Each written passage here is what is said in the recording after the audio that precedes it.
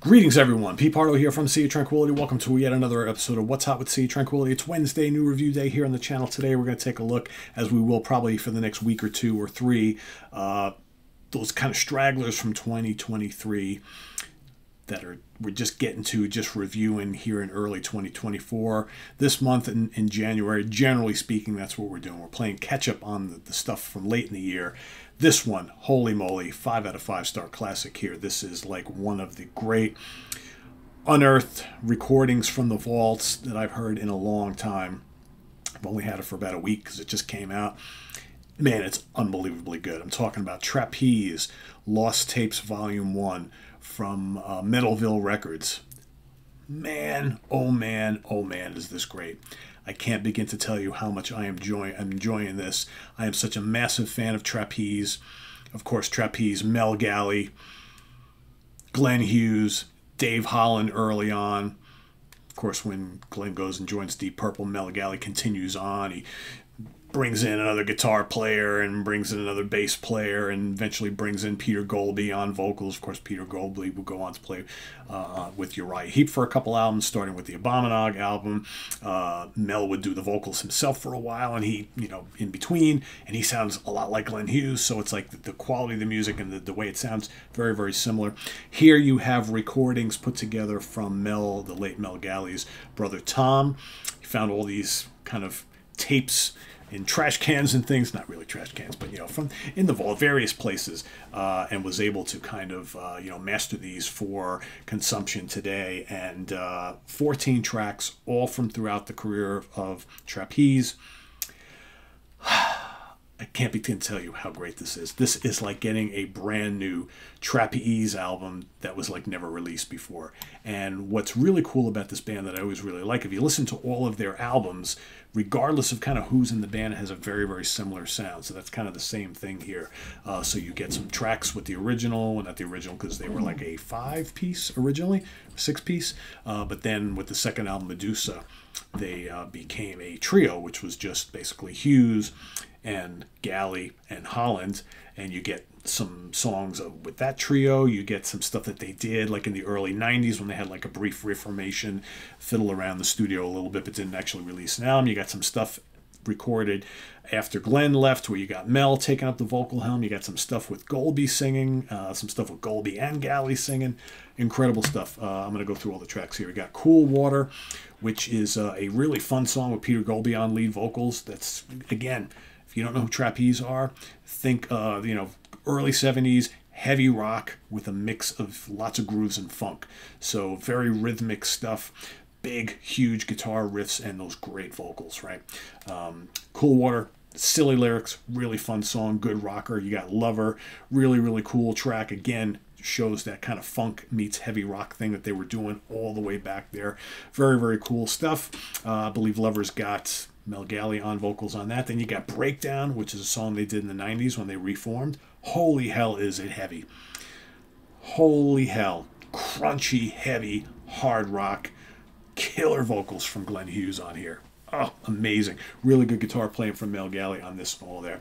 You've got Don't Let Them Push You, which I believe has both Mel and Glenn on lead vocals. I'm not 100% sure. That's the thing. And, I will say, as much as I absolutely love this, big epic fail, because in the booklet, they list the songs, they list all the different, lineup configurations, but they don't tell you who is playing on every track and which lineup is on which track.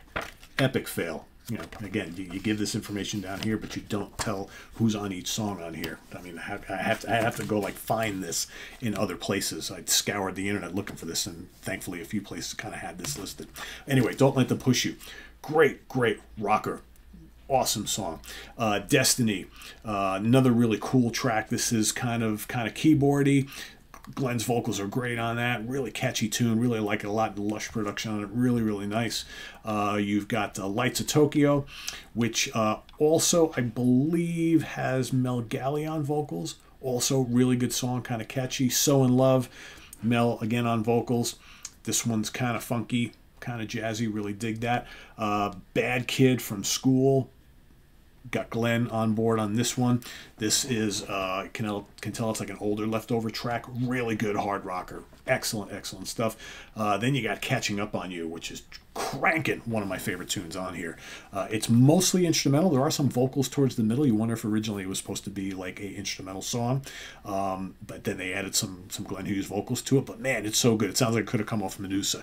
Killer riffing, great bass playing and drumming. Awesome, awesome stuff. Then you got Do You Understand? Another great track. Glenn Hughes on vocals. Really good. Lots of great guitar work. Again, just a really good, memorable, catchy rock song with tons of groove. Excellent. Enough Is Enough follows that. That one you can see coming into the late 70s. This the tracks, a couple of them from here on in remind me a little bit of like what you heard with a latter period trapeze going into the 80s, and also you know, not that different from what we were hearing from like Uriah Heep at the time. Here you got Peter Golby on vocals. Very similar. You know, big hooks, big guitar riffing, loads of keyboards. Really good. Enough Is Enough is great. You've Got This, another really good one. Great guitar work on that. Who Do You Run To? I sat there and I listened to this like 4 times in a row, and I'm like, I know this song. I know this song. It's actually Who Do You Run To from the Hughes Thrall album. Why they recorded it, I have no idea, but it's with Peter Golby on vocals, Mel Galley on guitars, and I believe Dave Holland on drums. Or actually, no, Dave Holland was in Judas Priest at the time, so this is probably with, because this is late 70s, so that's probably with, this is the Mel Galley, Steve Bray, Pete Wright, and Pete Golby lineup, which is really interesting because, you know, the Hughes Thrall album came in 1982, right? So, and that was written by those two cats. So weird. And again, no information in here on when this was recorded at or with who. So it's very confusing. But man, it's so think of that song from the Hughes Thrall album, which is great. Think of it here with these guys playing and singing it, and heavier. Mind blowing. I was just like, whoa, oh, so good. And then you have Going Home, which is the last track, which is just a great grinding, heavy, bluesy rocker with Mel singing and loads of dual guitar soloing going on. Just really, really cool stuff. I mean, this is just incredible. Absolutely incredible. I can't recommend this highly enough. Trapeze Lost Tapes Volume 1. Get it at all costs if you're a Trapeze fan, if you're a Glenn Hughes fan, if you're a Mel Galley fan, if you're a Pete Golby fan. You need this in your collection. Check it out. Visit us on the web, 5 out of 5 star. Visit us on the web at www.c. The only reason I would even hesitate to give it less is because, again, there's no information on anything in here, which just sucks because you got to go find it elsewhere. Visit us on the web at www.seatranquility.org. We're on Facebook, we're on YouTube, all together, all the damn time. Please subscribe if you haven't already. Click on that notification bell so you get alert of all of our content as it posts. And please do hit the like button before you leave. More reviews coming up today, hopefully. So see you then. Ko-Fi page, Cameo page, and our merch page listed down below. I am Pete Pardo. Thanks for watching, everybody. Bye-bye.